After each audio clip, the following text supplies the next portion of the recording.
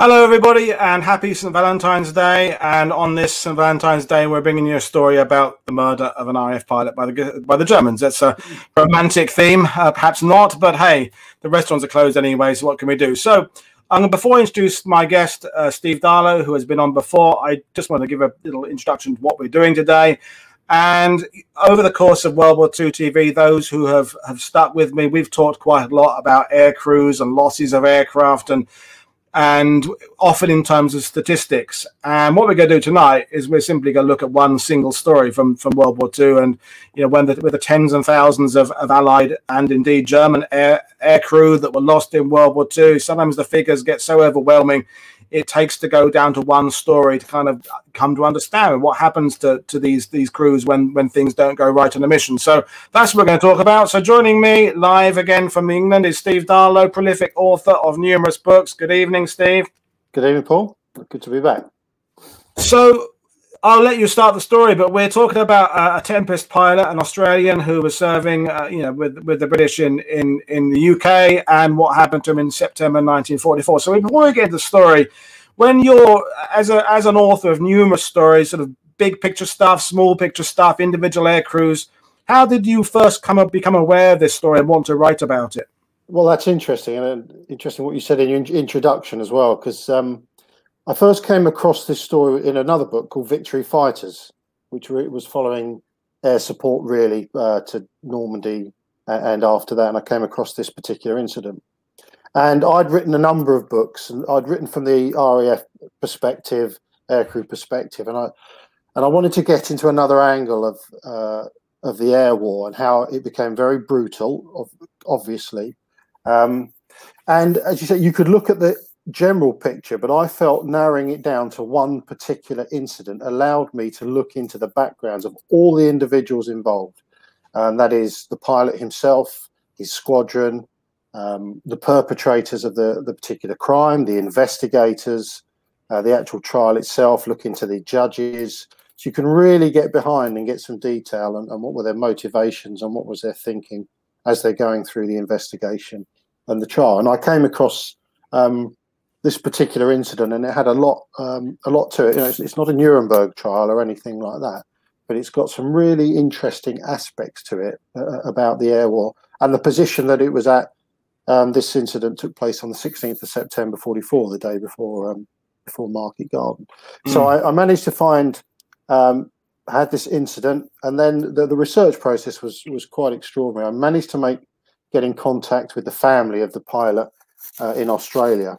And that's quite difficult, really, because actually all they'd heard was that Bill had just been shot, and they didn't know anything about this story. And you've got to be very careful in that respect, because his sister was still alive, this 90-year-old lady, and she's got fond memories of her brother. And you're bringing a dark story to light, and you're bringing certain things that she may not particularly want to hear. So you have to be very, very careful with regard to that.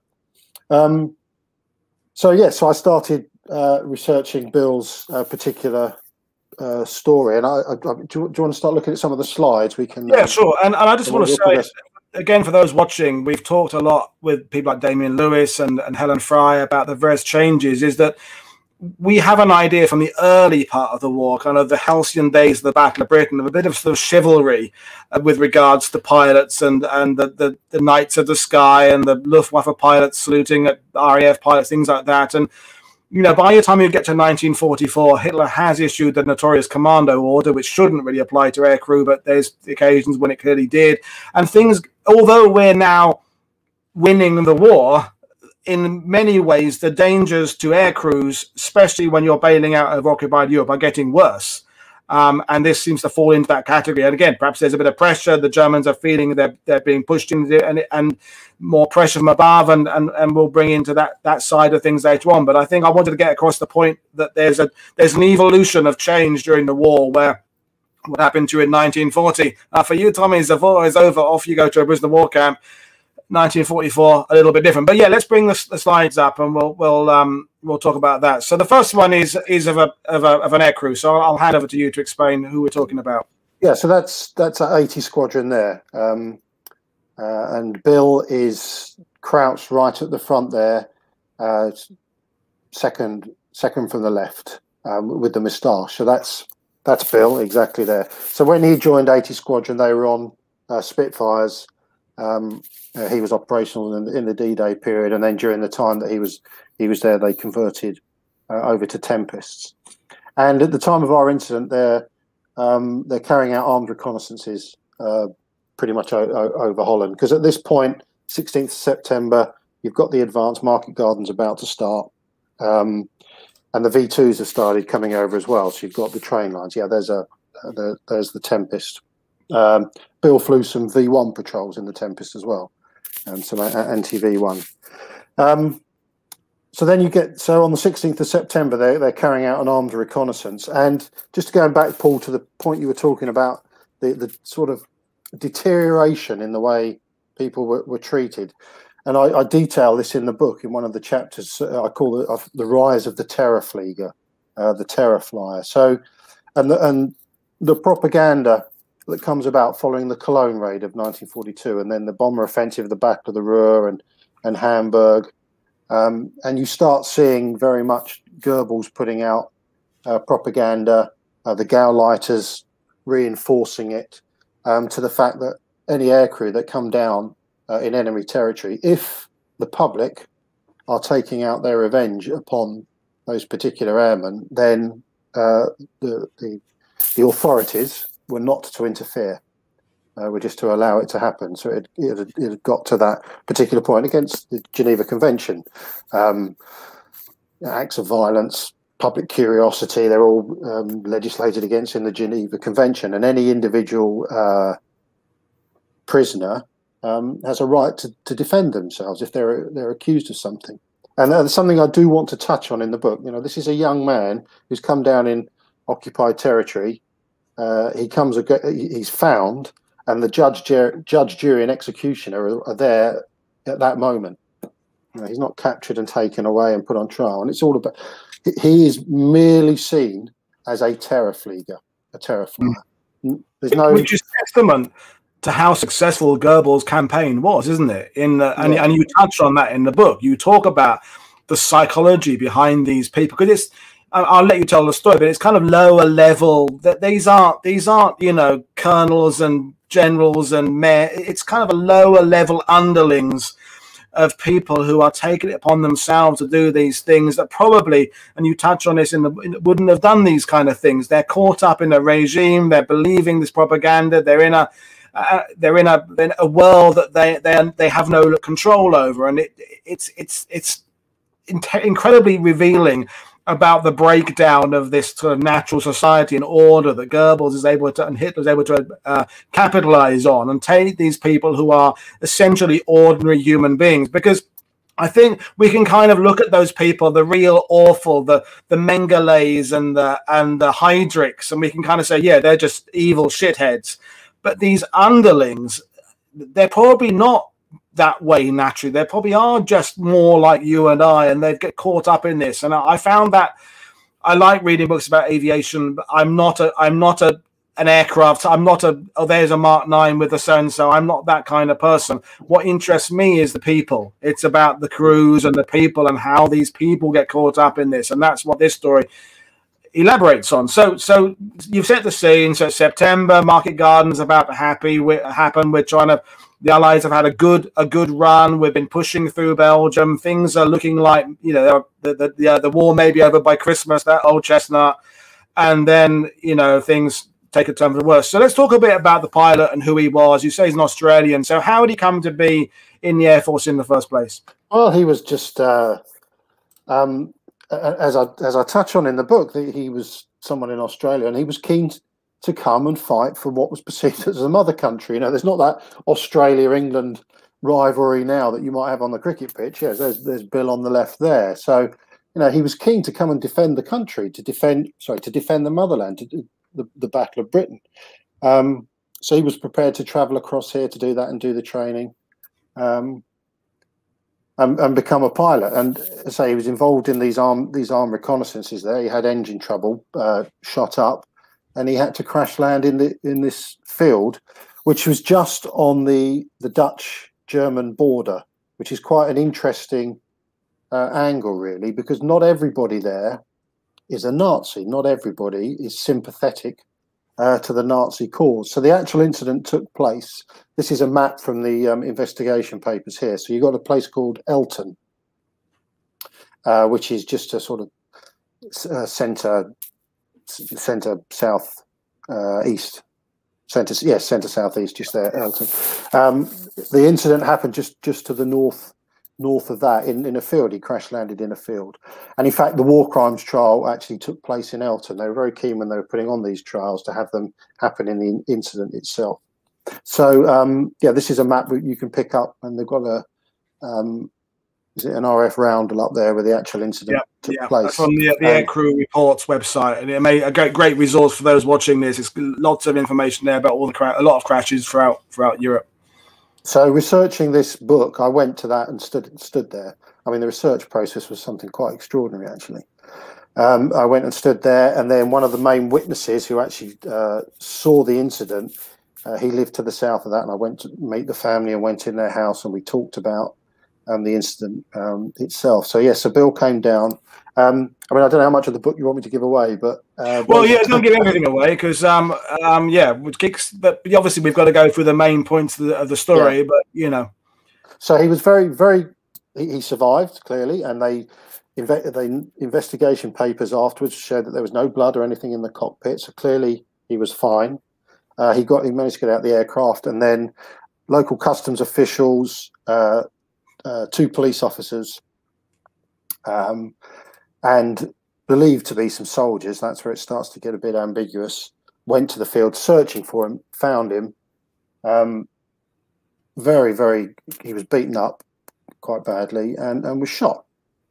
And then there were efforts were made to take his body away, and he ended up in Düsseldorf Cemetery, although now Bill is now buried at the Reichsfeld Cemetery.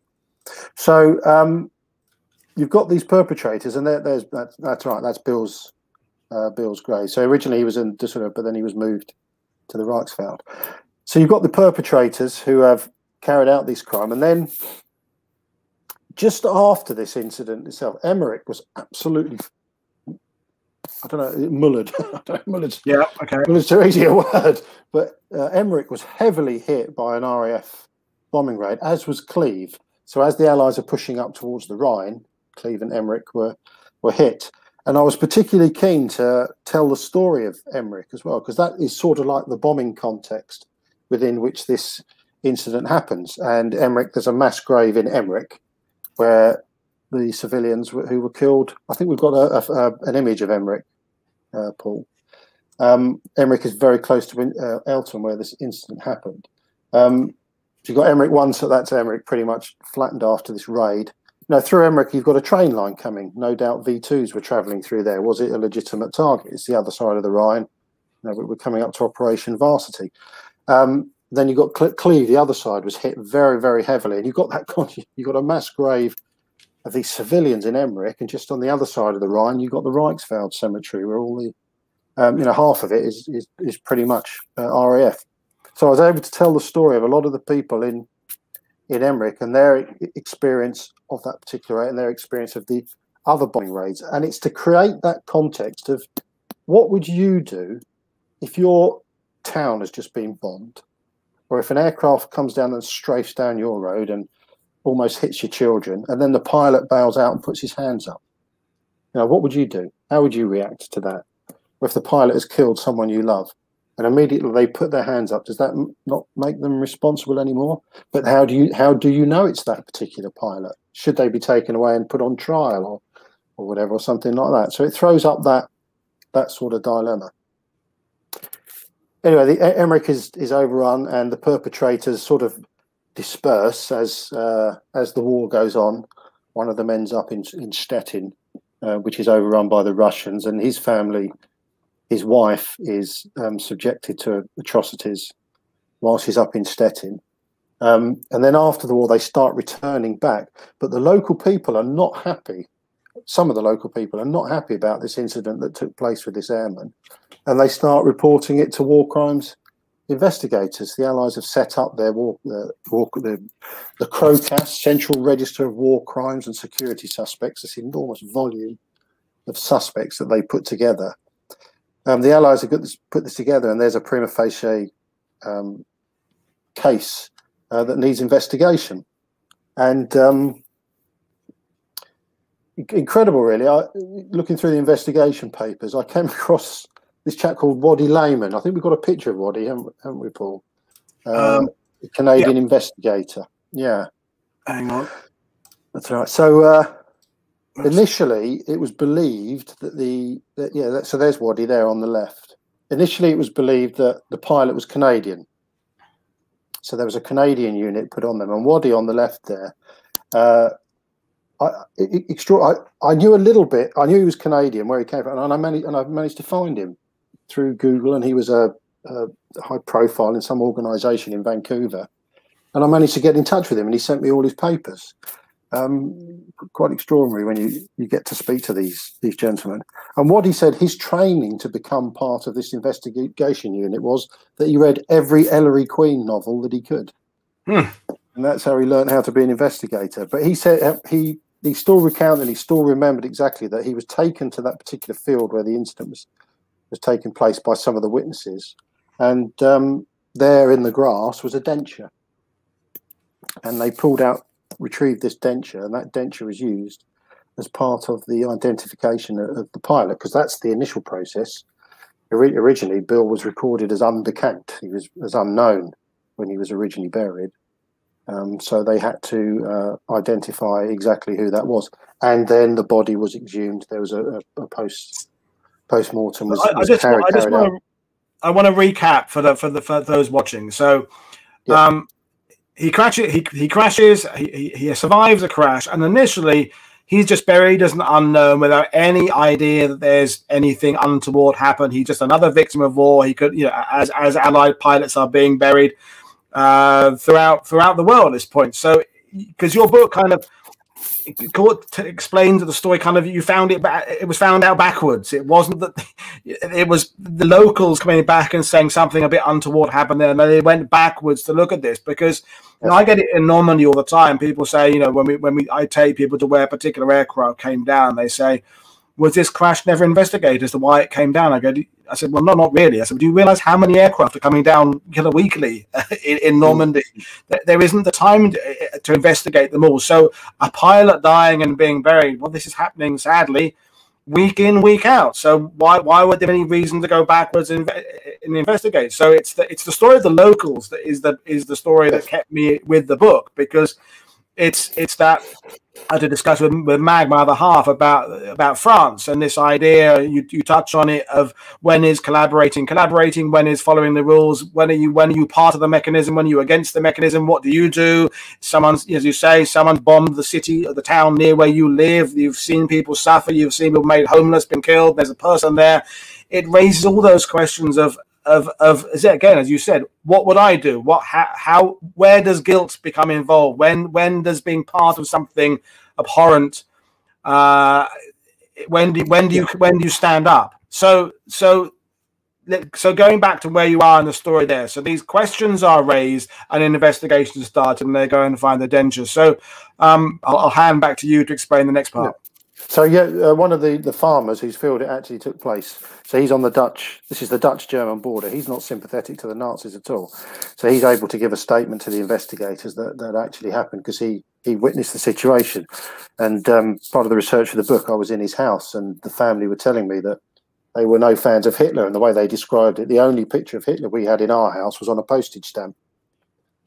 So there's no sympathy in the area. And then the war crimes investigators, they start building up a picture, because there's more witnesses that actually talk about the incident, and then they arrest the perpetrators and they give statements about what actually happened. And it's quite interesting in reading the statements that they don't really think that they've particularly done anything wrong. That's the impression you get. They were following orders. You're into the following orders scenario here. And from that, the War Crimes Investigation Unit, when they find out then it's an Australian, and the British take over the investigation, and they build a case up, and they decide to put 4 of the perpetrators on trial, and they put them on trial in Elton in a hotel, but small hotel, very, very near to the actual incident itself. And a defence lawyer is appointed, who is British. I think he was a Canadian, actually. He is appointed for some of the perpetrators, and the German is appointed for one of the other perpetrators. And but also, I wanted to do who the judges were, who the men. Who just remind us, what date was this? This trial was what date are we talking about? So this was. Let me think. So the Waddy was in the field in July 45. I think it was in July that they actually found this. He found that. So that's not, it's not too far after. It's a couple of months after the war that they're starting to do this. I can't remember off the top of my head the actual date of the trial, but it was. I think it was early 46 that the actual trial took place. And the men who are carrying out the trial, the men who have got to judge what these men went through, they've been through. One was a member of an artillery unit. One was a battalion commander, and they've come through Normandy, and they've come up through France and Belgium. They've seen the war, and one of them was an Australian airman as well. And they're in judgment of these 4 men, and you start questioning what's their impartiality with regard to actually carrying out this trial. Now, is it fair for me to question their impartiality? But nevertheless, you're researching this thing. So were they ever going to find these guys innocent? Was there any possibility whatsoever that they were going to find these chaps innocent? So I don't know if we're going to go on to whether they find them innocent or not. Well, that's entirely up to you. I might have just given it away anyway.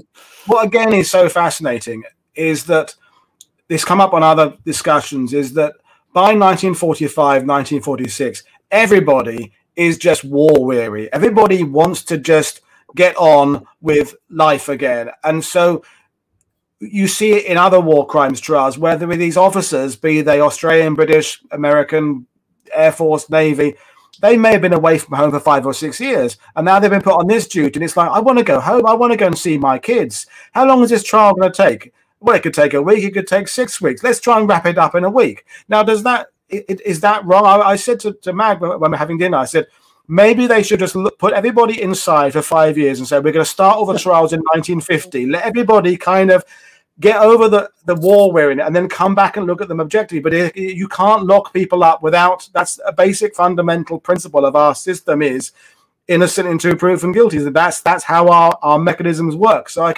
it's a fascinating period, this 1945, 1946. You see it.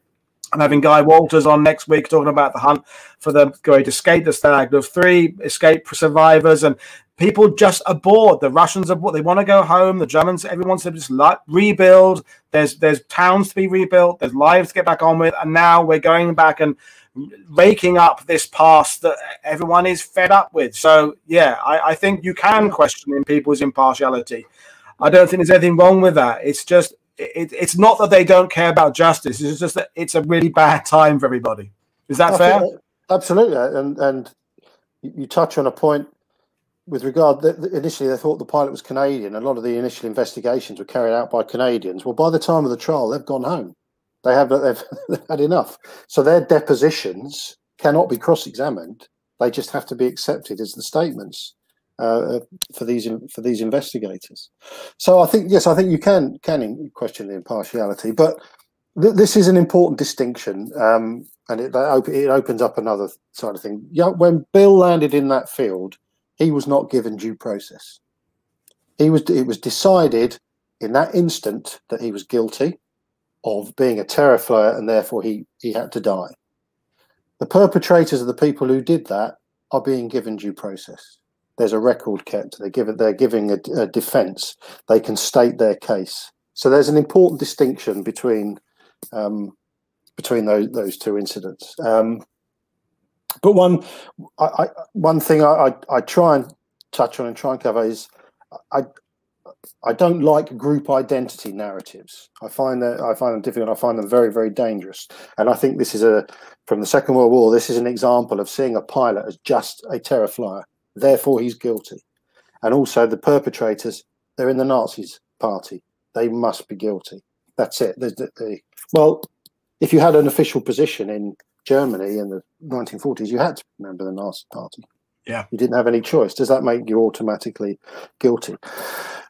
But just going back to the crime itself, an important aspect was it. I'll go into a bit of detail of poor old Bill. What we can do, Steve, why don't we talk about what they were accused of, and but we don't have to go with the verdict. We can leave the verdict without announcing, but say what the accusation was. I mean, I don't mind going with the verdict. I think Paul, it's not so much a who done it. This book, it's a why done it. It's an why done it. Yeah, that's a very good point. Why people did it. So I don't mind going into the verdict. So four men were accused of the murder of Bill. So Bill was arrested. He was beaten up very badly initially, and there was one of the gentlemen was a forester. He was a police officer. There was another police officer, and there were these two customs officials as well. So those four were put on trial, and Bill was beaten, and he was beaten up so badly, and it was quite because you've got the autopsy photographs as well. So it's very difficult researching this book. But he was beaten up so badly that he was going to die from the pathologist was quite clear that from the injuries he'd received in the beating up, he was on the verge of dying. He was going to die within seconds.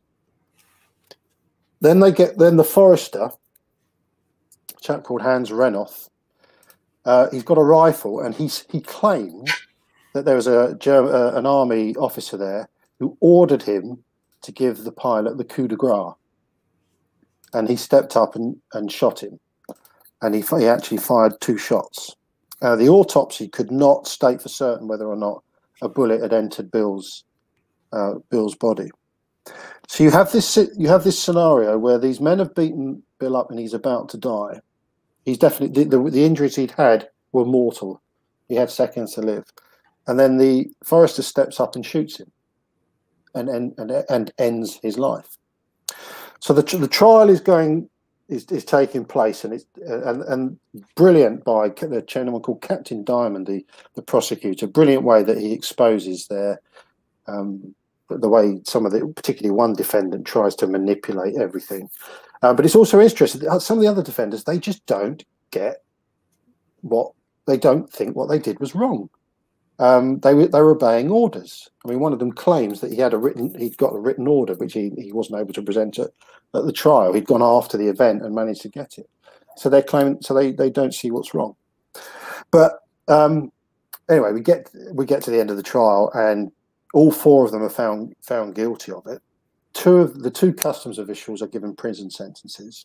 The other police officer is given a prison sentence, and he was the one who, because of the witness statements, he was the one who was most heavily involved in this beating. His rifle butt was broken in the actual beating, in striking Bill a number of times.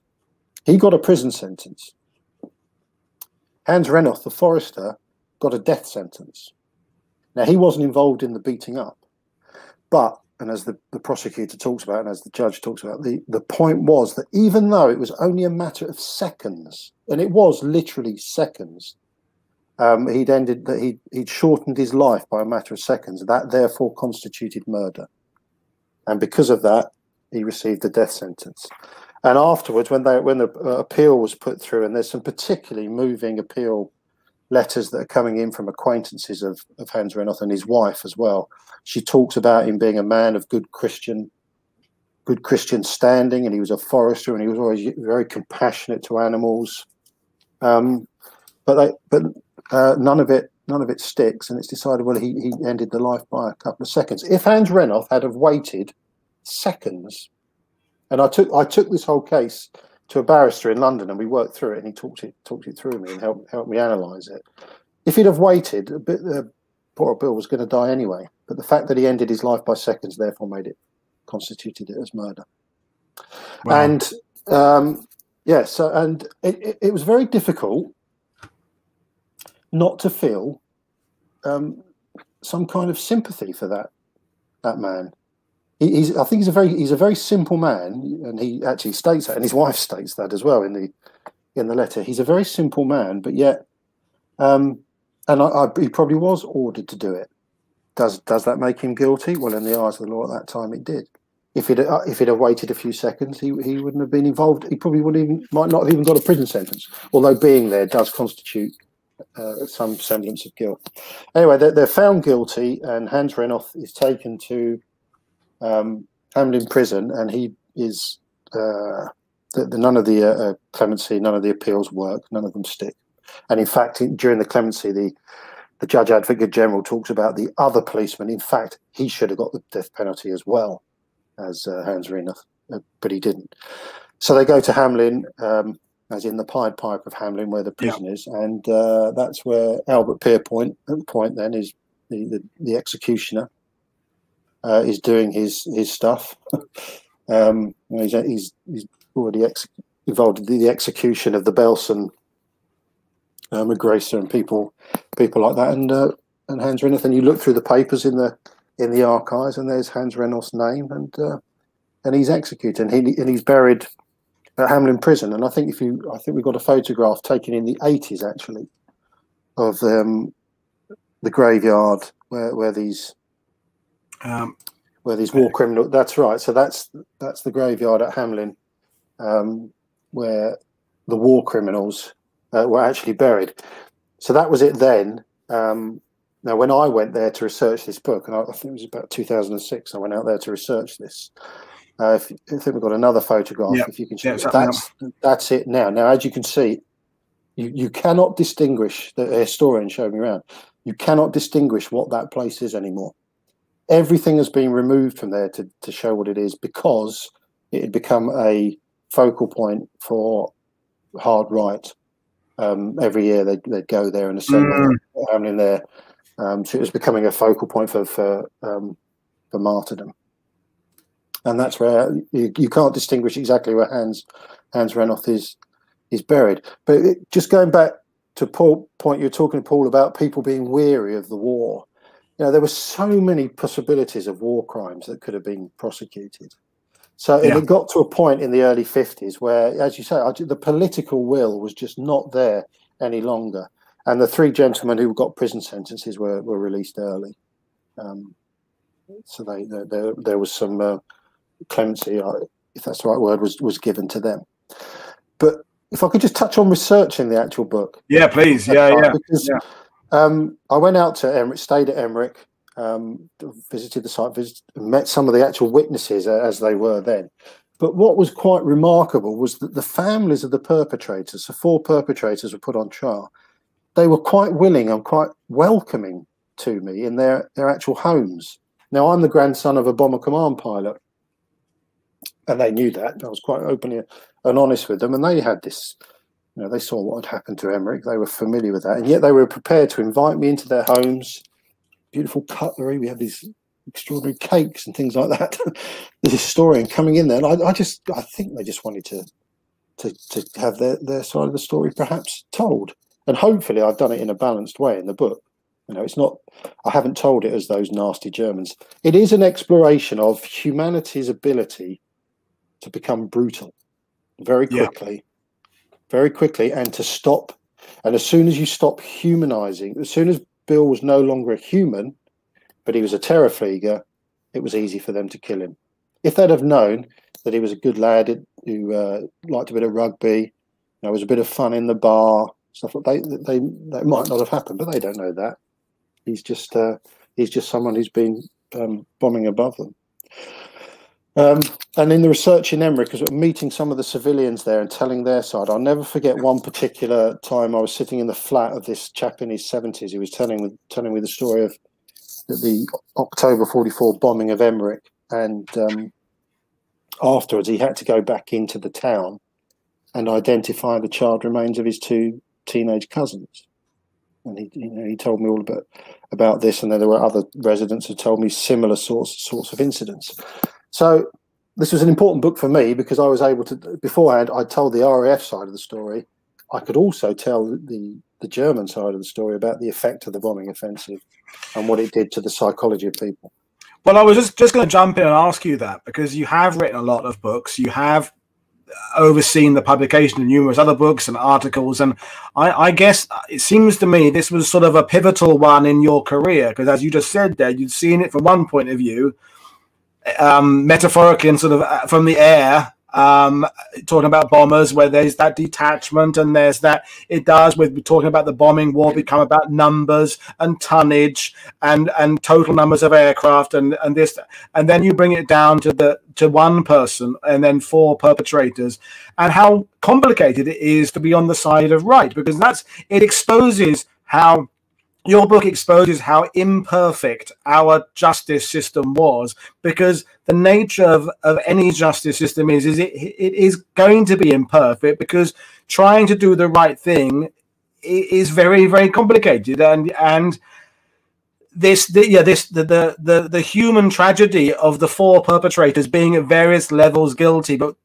death sentences for some and prisoner for others, and the fact the guy's rifle butt broke. I mean, if it was a Mauser, I've played around with Mauser K98s. To break a rifle butt, you've got to be doing something, you're not going to break it dropping it on the floor. You're going to be doing something really, really violent with that. How complicated that post-war system was, and exposing the difficulty of being right, and how right isn't black and white. That's life isn't black and white, and that pilot represented to those locals the horror of bombing, and bombing is shit. Bombing is awful. No one's ever saying that bombing is nice. I've got a cousin who was killed as a navigator and became a Lancaster pilot, and he was killed over Germany, and what would have happened to him if he had jumped out and survived and he just bombed a city? How would the locals feel? I mean, one of the comments we had earlier on from someone saying, but we British didn't treat Luftwaffe pilots like that in 1940. And it's a very fair and valid point. We might have done. I don't know. But the war was very different in 1940. And also, if aircrew were captured by Luftwaffe, they were treated properly. Because the Luftwaffe, they understood the nature of the war that they were involved in. It was whether if they were caught by the civilians or the army, then they were particularly in trouble. But it did make me question, Paul, when I was researching it.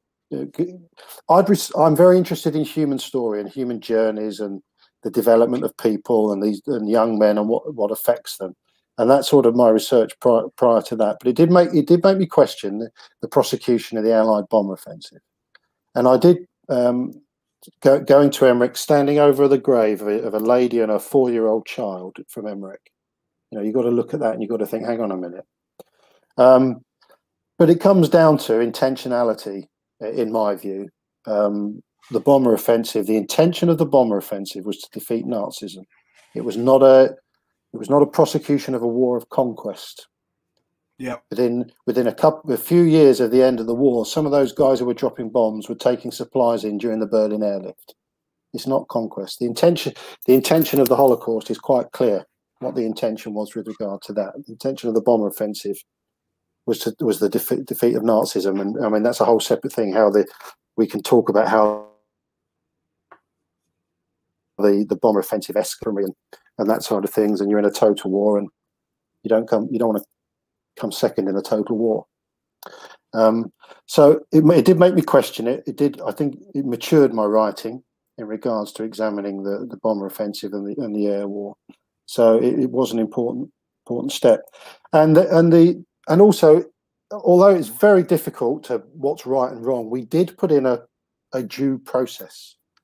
People were given due process. The Nuremberg trials was a due process, and that is now in place now, and international law can use that and has developed that.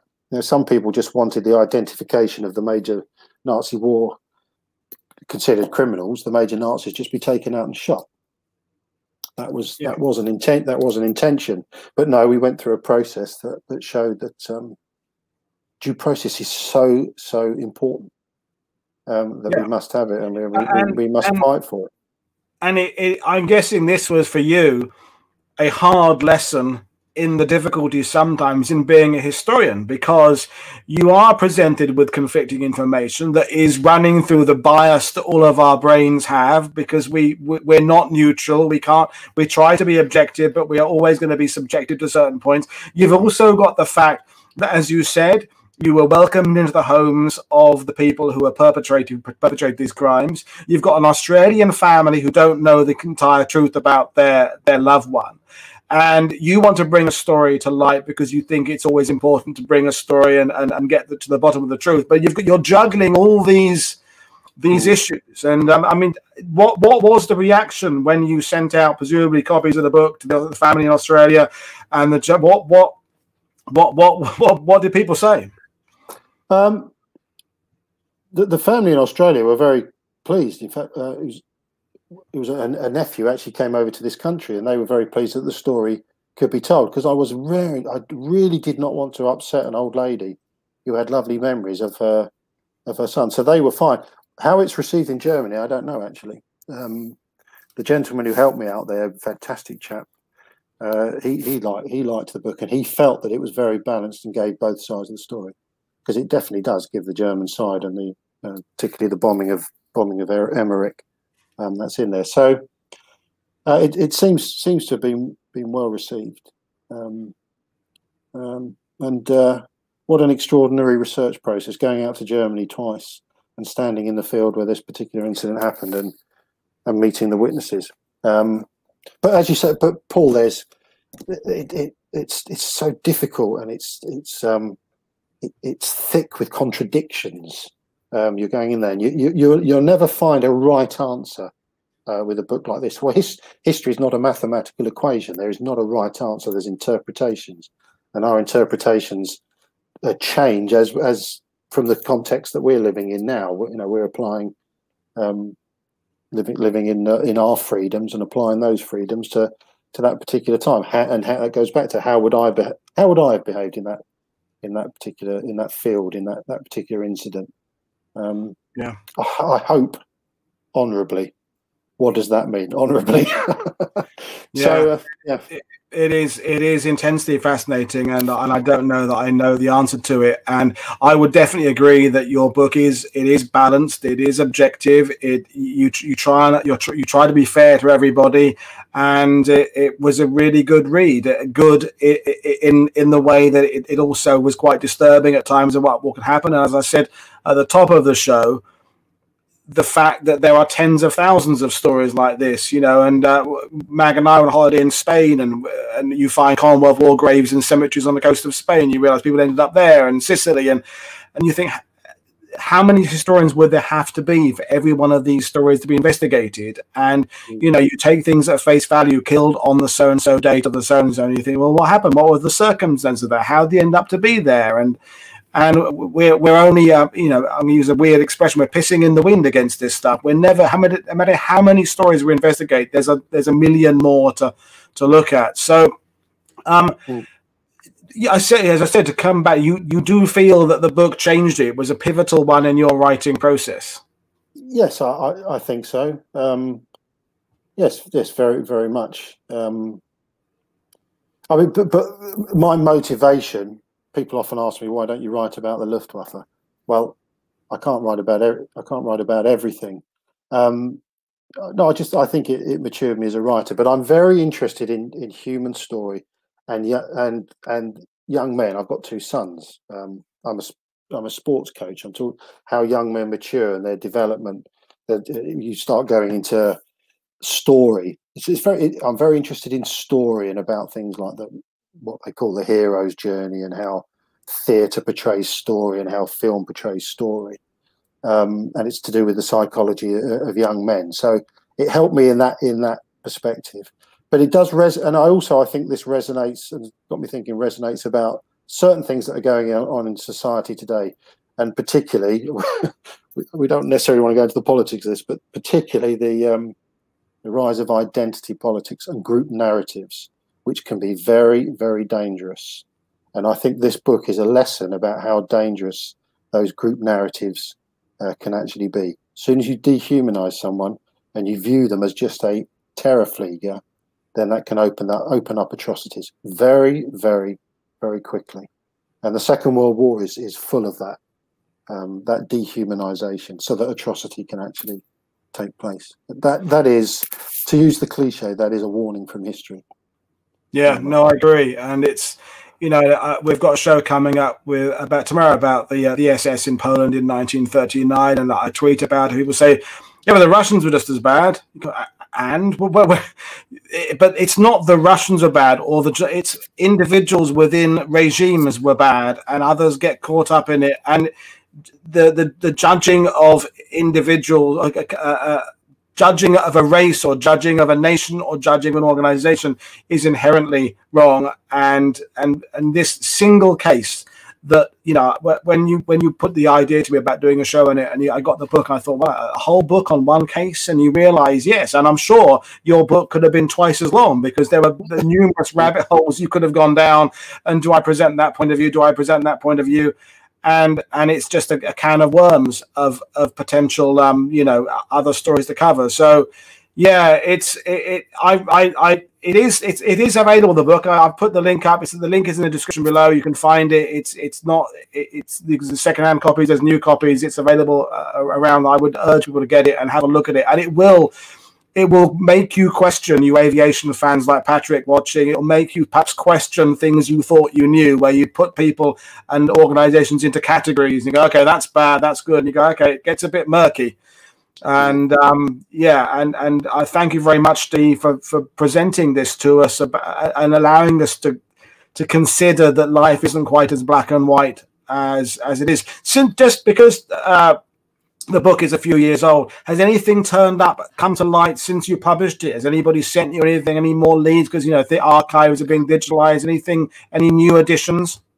No, there's nothing in there, nothing that we've found. I mean, one of the perpetrators, suspects there was never found. Lovely to be able to find them, but no, nothing has come up with regard to that. Although the subject matter does interest me, and I know you've got in a talk coming up about a separate book, Sean Feast, talking about Peenemünde. Well, Sean, with another author called Mark Hall, they wrote a book called Missing, Presumed Murdered, which was about a bomber crew that came down and was lynched. And they talk about the actual night that night and the following day that actually happened in the War Crimes Investigations trial. And I would, if I've got the time, I would like to explore this further and maybe even do another book on a similar subject, and maybe actually put it later on in the war with a bomber crew. So you're looking at around about the Dresden time then, and there was a heavy raid on Pforzheim as well. And if I'm a publisher, if anyone has the other side of the story about an incident that happened in this country, I'm sure it must have happened. There must have been a Luftwaffe airman that came down that was not given due process. Let's put it that way. I'm sure there's a story out there with regard to that. So it could well be in history is written by the victors, and we didn't investigate our own things in quite the same way. But yeah, no, it is intensely fascinating. And again, thank you very much for sharing it with us. And just to conclude, because I think someone asked earlier on YouTube, the cemetery that was closed down, the guy who was buried there, where is he buried now, or is it been hidden? So are we talking about the chap who was executed? Yes, yeah. No, he's still there. They're still there, but they've taken away any sort of cross or anything like that in the grave, so you don't actually know that the war criminals are buried there, because also the people who were executed because of the Belsen trials. They're buried there as well, and it became a focus of far right activism. So the local authorities have just eradicated anything there. Yeah. So, but they are still there. There's no marker. That's what I was just trying to. Exactly. There's no marker, and that's it. That's exactly. That's the field there. So very eerie, standing there taking those pictures. Because it doesn't look like anything, does it? But you know that within there. Are buried some very, very nasty, certainly some very evil people. Well, there's similar in Normandy. We have the Chateau d'Or, which is sort of halfway between Bayeux and Caen, and a very nice 4-star hotel. Very well, not this at the moment because of COVID, and there, you walk a couple hundred yards away into the grounds, and there's where Canadian and British POWs are murdered by the 12th SS in June, and you're standing there and you're kind of looking away at a 4-star hotel, then you're looking at this wood, and there's nothing there to see now, and yet it's very haunting to stand there, and it always is one of those things that reminds people that people like you and I and many of my guests, we get caught up in the minutiae of the battles and how was that when we had Prit-Butar, and yes, we're talking about the destruction of Army Group Center by 4 million Russians, and it becomes an exercise in mathematics because of the numbers, and yet all along that, individuals are being killed, and every individual has a family, every individual has a backstory and would have had a future afterwards. And these stories are the ones that just remind you of the humanity. It's a humanitarian book. It's that, and so many times, as you said, when I was reading it, I was going, what would I do? What would I do in that situation? And when does carrying out orders? When do you stand up against someone who gives you an order? At what point do you stand and say, no, I'm not doing that? And then you're endangering your own life in the mechanism. It gets very complicated and very, very, very, very difficult to understand what you would do in those circumstances because you wouldn't know until you're there. No, that's right. Yes. Yeah. Well, this has been a fascinating discussion, Steve. And just for the purpose of people, what are you working on right now? What's the next big thing coming out? Well, I'm a publisher, and we've been hit hard with the lockdown. We're not having any events. So you might be surprised to know, Paul, that I'm actually in the middle of a musical. Okay. That did surprise. I wasn't expecting that. No. I've written a musical. I'm involved about the ATA pilots. The female ATA pilots. So we've actually we've cast, we're workshopping it, we're doing it all online. We've got some fantastic West End singers involved with it. So it's called Spitfire, the musical, because it's to do with the fact that the Spitfire is a beautiful aesthetic thing to see, but yet it's a killing machine. Oh, and yeah. You've got a contrast in there. And part of that paradox. Yeah. And also this book, Flightpath to Murder, if I may, I've actually turned this into a play, and we're thinking about how we're actually going to present it as well, adapting it as a play. So yes, that's a bit of a diversion, but it's fascinating. I really wasn't expecting to go down that way, but it is fascinating because it brings up, we'll bring the show to an end, that whole idea of the fact that if you were to do a music, or when you do your music, I should say, is it will bring this story to a different audience, to the kind of people who read books. And that in and of itself is a good thing, because there are clearly people who would not walk into the military section of a bookshop, but would go and see musicals. So you end up in this overlap. It's when I've done the shows on comics, when I've done the shows on swing music, whatever it would be. It's history. It's important to learn history, but not everybody wants to learn it the conventional way from being given a book. I mean, my own stepdaughters aren't really, in that sense, book readers. They are YouTube watchers. They are Instagram users. They are modern two people. They go to podcasts is their thing. And so, we have to embrace the fact that what did more to highlight something, the Holocaust, and Schindler's List, the movie? What did more to get across the evil of the Nazis than Raiders of the Lost Ark, in a bizarre, twisted way? But it does, isn't it? And so musicals, comics, all these things, graphic novels, board games, whatever it is, video games. I'm doing some stuff in March about video games and board games and wargaming, and how that is another entry into history. And so, yeah, musical, fantastic idea. It gets people talking about the war. It gets people understand the past. So on that note, thank you very much, Steve, joining me. With hindsight, when I chose this, we set up this date for this discussion. February the 14th was an odd one. There you go. We finished with a musical. There we are, a romantic musical. I thought we were actually going to burst into song there and give us the first, the opening bars of the main character's, soliloquy in Act 3. But anyway. Oh dear, no. Fantastic stuff. So, in terms of what we were coming up, folks, again, a little bit more tragedies. We've got Joachim Böhler coming on tomorrow talking about the SS in Poland in 1939.